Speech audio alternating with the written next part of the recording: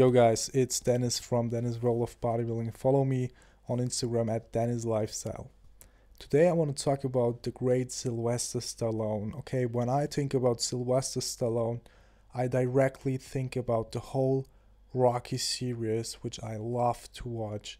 And if you are right now motivated, if you're going through hard times, just watch any part, okay, any Rocky part, and I'm sure that it will certainly motivate you. And I even like the part with Tommy Gunn because you learn more about people and everything. So I enjoyed every Rocky part. When Rocky, Sylvester Stallone did Rocky 1 and 2, he had a physique like that. Okay, he was pretty average, let's say it that way. Not fat, but a little, not ripped, not shredded and everything. He was about normal, sportive, a little muscular and everything, but he was not something crazy, okay?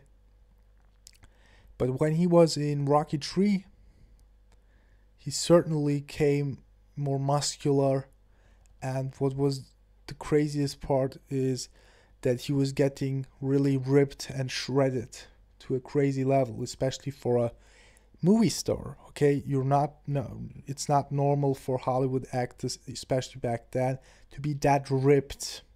Okay, of course there was Arnold Schwarzenegger, but when he was doing the movies, he wasn't that ripped and shredded like he was at the Miss Olympia contests, because it was a whole nother thing.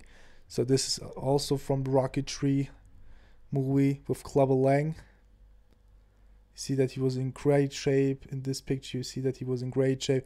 In Rocky 4 he was even getting a little bigger and even better in shape when he fought against Ivan Drago. And I want to tell you a story from Rocky 3 which is crazy. So you read the title of the video about his diet, and his diet was really crazy because he only had to, during the period he did Rocky 3, he only ate very small portions of oatmeal cookies made up with brown rice and up to 25 cups of coffee a day with honey and a couple of scoops of tuna fish. That really sounds crazy, guys. So he probably ate only around 1000 calories or something. I don't know, of course, how much cookies he ate, how many grams oatmeal it was, but it really doesn't sound like much. And it sounds crazy. 25 cups of coffee a day. That's so many caffeine. And it really, it made him shredded, ripped and everything. But it also had some side effects. It fucked him up mentally. He was going through a lot. Just read the Instagram post of him.